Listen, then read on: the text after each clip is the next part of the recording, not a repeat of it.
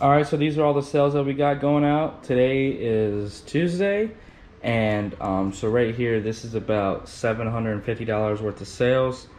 Um, I'm gonna go into detail how some of these boxes right here are 8x6x4, so I already have these. These boxes are just stuff that we buy from Walmart or that we find in Walmart. But usually, guys, Funko Pops or smaller action figures or stuff like that, you can fit in by 8x6x4 box. But yeah, this is today's sales going out, and yeah. So for the Funkos, guys, we have a Black Widow GameStop exclusive. This one right here is worth around $70. I paid, I want to say $10 for this one. And these right here, you'll see 1, 2, 3, 4, right? It was 4 for 20. And then this is where it gets crazy. Kenny Omega, Cody Rhodes, and Tupac Shakur, which is a crazy grail. Sasha Banks, which is so hard to find. You got The Thing. She's from 2013 Vaulted. Shaquille O'Neal. And I picked this up. This is a Teenage Mutant Turtles 2 VHS. I picked it up for 50 cents. I just thought, man, this looks so cool. And these two so far went ahead and listed these, and these sold for 60 as a pair. So I got 10 into them, and I'm making around 50 bucks. So those are gone.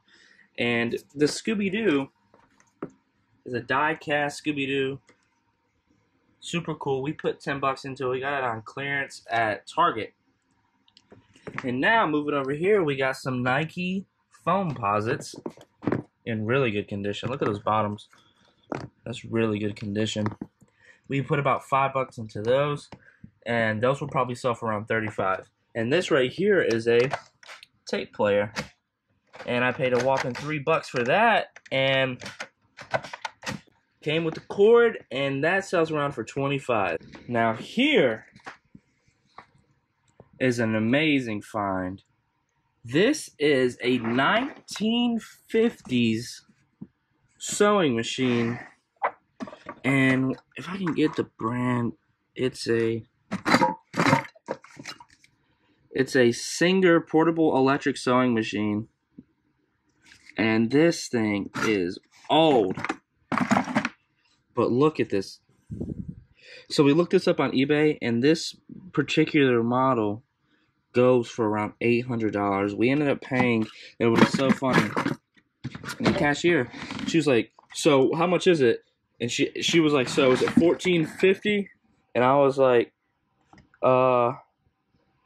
yeah. And then I was like, no, it's $145. But this right here is a huge profit. Leia had the idea when she was going by GameStop. She saw 2 people outside, and she was thinking, what are they doing? So she asked, and they said, oh, our GameStop just got 14 Xbox Series X's in. And she was like, what'd you say?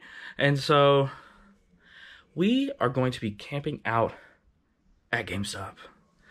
This is going to be crazy. This is going to be an adventure. And I thought to myself, as a reseller, I'm like, man, I gotta record this. This has to make a video. She was gonna go by herself. I can't let her go by herself, guys. Like, I can't let her go by herself.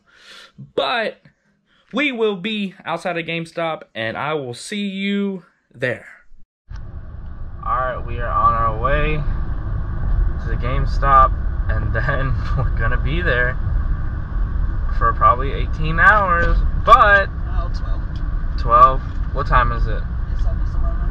Well, yep, we'll be there for about 12 hours, spend the night there, have some fun, meet people, see what they're talking about, get them to follow this YouTube channel, and they'll be watching this video.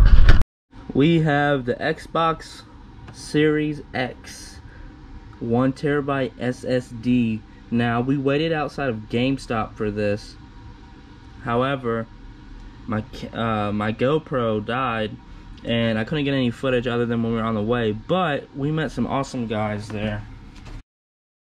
So right here we have a VCA camcorder. I had to redo the audio because my camera was so loud and you heard a lot of background noise. However, this I think I paid $12 for. Yeah, the sticker's right there, and I really think I can make probably 40 or 50 bucks off of this. It has all the cables. I was able to test it and it turns on, but yeah, I think it's a really good find right here.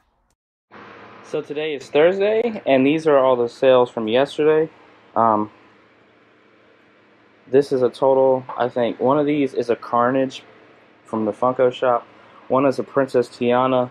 The other is, I think this is a Biggie Smalls, and I don't remember what these two were. But this right here, guys, these are just Funko Pops. I made a total of $525. 380 yesterday, and today a sale of 140. So that's it. These are the orders going out today, guys. So that's a good deal. All right, so we have Kenny Omega and we have Cody Rhodes. Well, the American Nightmare. These are from New Japan Pro Wrestling, and I think this one costs, I want to say this is like 20 bucks. I know the dude had 4 for 20, but then some of them were like a little more. But I want to say there's 20 into this, and this bundle sold together for 60.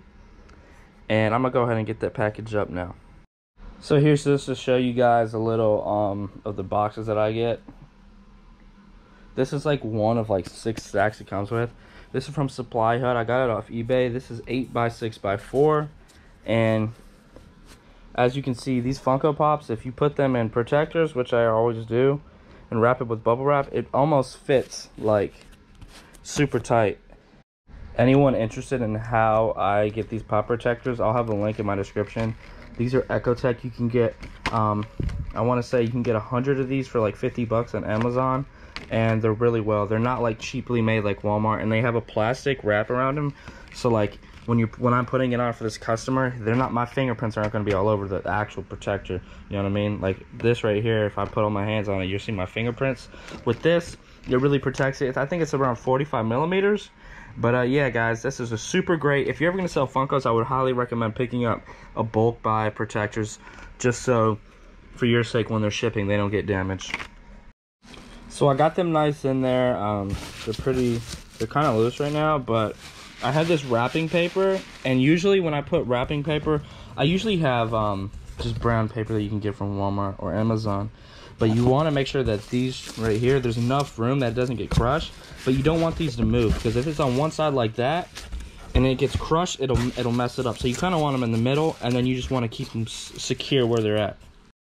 So I found this styrofoam brick that's over there, so I'm going to just break this and just fit it right in there. So right here are the Mickey Mouse.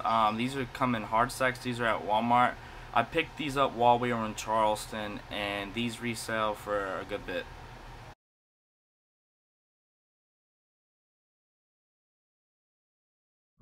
Alright, so it is currently 5:02 p.m. and I am about to be at the house, and I'll show you guys a quick glimpse of how big the yard is, how much I charge, and what all I do. And this, you guys, will just give you a little rough estimate for any guys out there or gals who want to learn how to make extra income. Cutting yards is, I mean, it's so easy. It needs to be done, and most people don't want to do it themselves. So if you're willing to get off your butt and do it, you can make a lot of money doing it. Alright guys, just got done cutting the yard and found this on the side of the road. Had to pick it up. This probably gave me 20 bucks easy, and this was completely free. So far today, we've made one sale. Latoya went to a thrift store yesterday. She picked up a hair remover that uses some sort of technology. She spent 8 bucks, and it sold for $136. Alright, so if you made it to this part of the video, I want to thank you guys for watching. You know, a lot of times with resellers, you have ups and downs, but I really want to document my journey and everything that I'm going through in terms of sales, processing, everything that I've been doing.